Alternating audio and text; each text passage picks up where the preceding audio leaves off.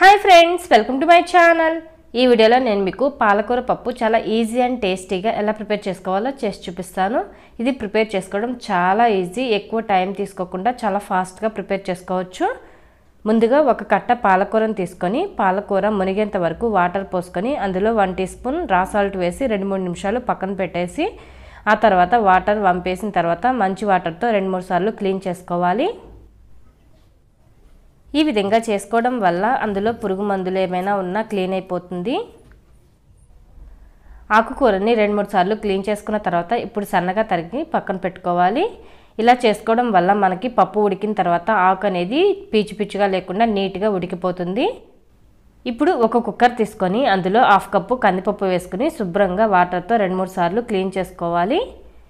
ఈ విధంగా క్లీన్ చేసుకున్న తర్వాత ఇప్పుడు ఇందులో కట్ చేసి పెట్టుకున్న టమోటాలు 2, సన్నగా తరిగి పెట్టుకున్న పచ్చిమిర్చి 4 లేక 5, సన్నగా తరిగి పెట్టుకున్న ఉల్లిపాయ చిన్నది 1, చిన్న నిమ్మకాయ సైజంతా చింతపండు, మనం ముందుగా కట్ చేసి పెట్టుకున్న పాలకూర, 1/2 టీ స్పూన్ పసుపు, 2.5 కప్పుల వాటర్ పోసుకొని మూత పెట్టి హై ఫ్లేమ్లో 5 విజిల్స్ వచ్చేంత వరకు ఉడికించుకోవాలి.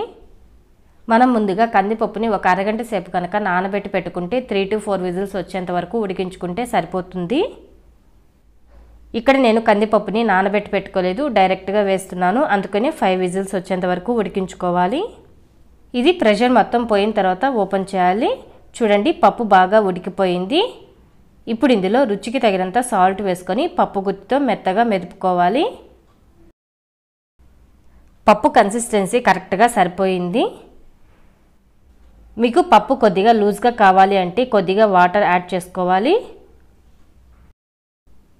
ఇప్పుడు పోపు వేసుకుందాం.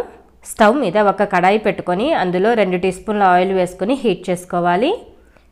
ఈ ఆయిల్ హీట్ అయిపోయిన తర్వాత ఇప్పుడు ఇందులో 1 టీ స్పూన్ ఆవాలు, 1/2 టీ స్పూన్ జీలకర్ర, చిటికెడు మెంతులు, 1 ఎండుమిర్చి కట్ చేసుకొని వేసుకోవాలి. ఈ పోపు దినుసులు మొత్తం బాగా ఫ్రై అయిపోయిన తర్వాత ఇప్పుడు ఇందులో కొద్దిగా ఉల్లిపాయ ముక్కలు, కరివేపాకు కూడా వేసుకొని ఉల్లిపాయ ముక్కలు కొద్దిగా కలర్ మారేంత వరకు ఫ్రై చేసుకోవాలి. పోపు మొత్తం బాగా ఫ్రై అయిపోయిన తర్వాత ఇప్పుడు ఇందులో మెదిపి పెట్టుకున్న పప్పు వేసుకొని 2-3 నిమిషాలు మీడియం ఫ్లేమ్లో ఉడికించుకోవాలి. ఇక్కడ నేను వాటర్ అనేది యాడ్ చేయలేదండి. మీకు పప్పు లూజ్గా కావాలంటే వాటర్ యాడ్ చేస్తారు కదా, అప్పుడు 5 మినిట్స్ లో ఫ్లేమ్లో పెట్టుకొని ఉడికించుకోండి. పాలకూర పప్పు రెడీ అయిపోయింది. చూసారు కదా, చాలా ఈజీగా టేస్టీగా పాలకూర పప్పు ఎలా ప్రిపేర్ చేసుకోవాలో. ఈ వీడియో కనుక మీకు నచ్చితే ప్లీజ్ లైక్ చేయండి, మీ ఫ్రెండ్స్కి ఫ్యామిలీ మెంబర్స్కి షేర్ చేయండి. మరిన్ని టేస్టీ రెసిపీస్ కోసం మమ్మూస్ ట్రెడిషనల్ కిచెన్ని సబ్స్క్రైబ్ చేసుకోండి. Thanks for watching.